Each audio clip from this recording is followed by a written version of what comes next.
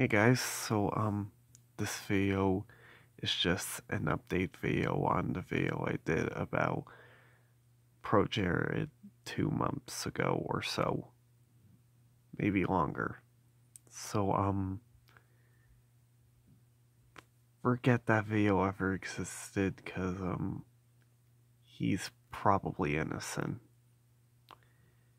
If you haven't seen it, he released a video a week ago about why he couldn't talk about his issues until now, and he wasn't sharing news with minors, or at least consciously, maybe. I don't know. People can lie on social media, and that's kind of the reason his channel fell under. Like, two Twitter users who go by the names of Chai and Charlie, they're the main reason that he got bad publicity, saying that he wanted to have a little chat with them and NSFW stuff. That did not happen. He confirmed it did not happen, and that's that. He got help from a bunch of lawyers, and he's innocent. To think I actually fell for it. For those of you who unsubscribe from his channel,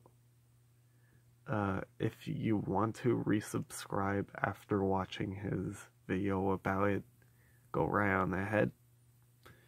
But he's still not completely innocent. I mean, when people say they're 18 and over on the internet, that doesn't mean they're 18 and over.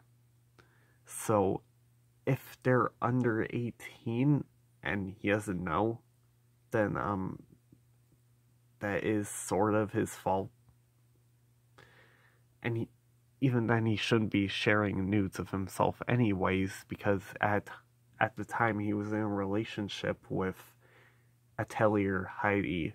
That's her YouTube name. And she is still pissed after a few months and doesn't believe him. Kind of makes you wonder whether it's him or her that's the problem. So, thank you for watching, and I'll see you next time. ProJared Was Innocent, I guess. Doesn't make him perfect, though.